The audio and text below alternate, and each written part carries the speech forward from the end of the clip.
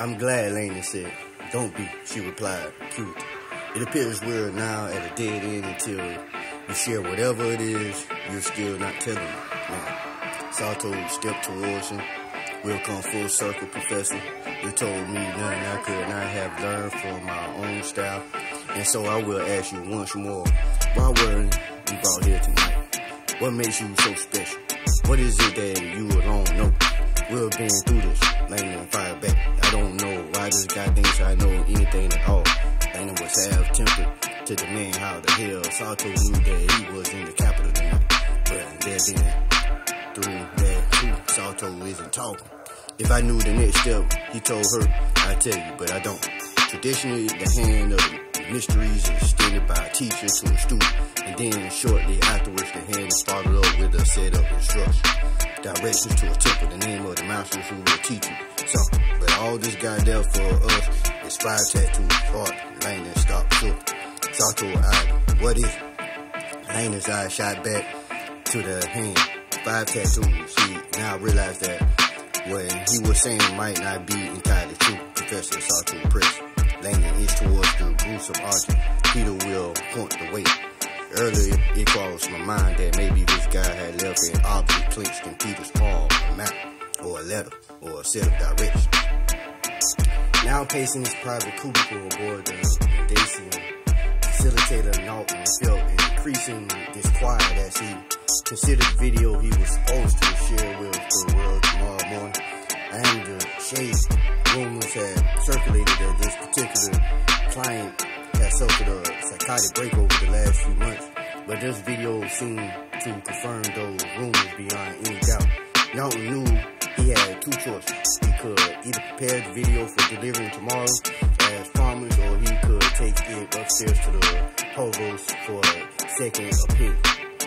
I already know his opinion. Norton thought, having never witnessed the provost take any action other than the one promised a client. He'll tell me to upload this video to the world, no questions asked, and he'll be furious at me for asking. Now return his attention to the video, which he rewind to a particular unsettling spot. He started the playback, and the eerie, illuminated culvert reappeared, accompanied by the sounds of lapping water. The humanoid shadow loomed on the dripping water. A tall man with a long bird-like beak and a muffled voice, the deformed shadow spoke. Her shoulders shook with a barely contained mirth. Not very James Bond of you. Spooks at 5 or more, stabbed lots in the chaps at 6. Your mind, it was a believable cover. And one other thing before we go in, we guided her to the other side of the lane. Moving can be difficult at times, a bit of a temperamental genius, I'm afraid. An English antiquarian who comes with a warning label. Eddie reassuringly patted his chest. Don't worry, Big Red. Now that I'm properly Catholic, I'm up for the challenge. To prove her point, she pitched her coffee cup up some 4 feet into the air. The cup squarely landed in the nearby trash receptacle. Satan not feeling nearly as athletic, disposed of his half-empty coffee from a more sedated distance.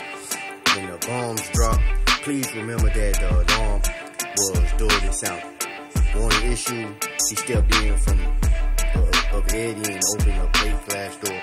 A tiny bell announced their entry into the small shop, lined floor to ceiling with dark espresso stained bookcases. In the middle of the shop were 3 glass display cabinets showcasing Bible prints and maps. Peter William B. Jones, a cultural female voice here. At long last, you'll deign to visit your own charms of Cecil Court. Kitty dressed blind got up from the Edwardian desk and walked over to greet them.